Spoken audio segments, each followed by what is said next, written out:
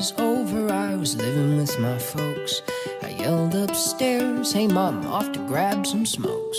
And my father called, why you need to smoke so late? Well, I'd lied, I had a date.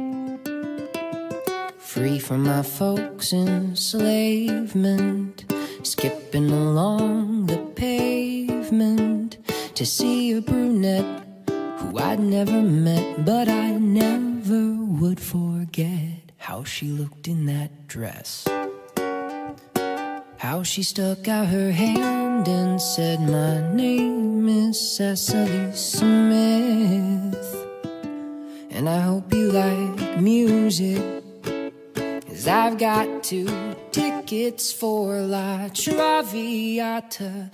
That's when I said I hate opera. She laughed and said, well, lucky for you that you're with Cecily Smith. Who cares what you are listening to? It's who you're listening with.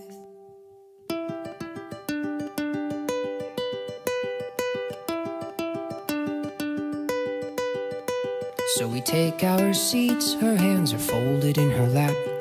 If not a kiss, then I at least will get a nap. So I close my eyes as the orchestra begins.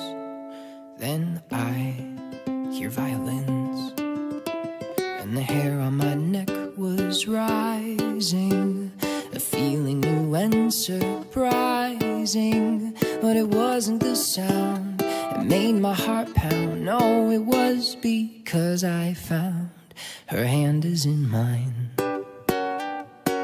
And that's where it will stay until they play the final chord. She says, were you bored?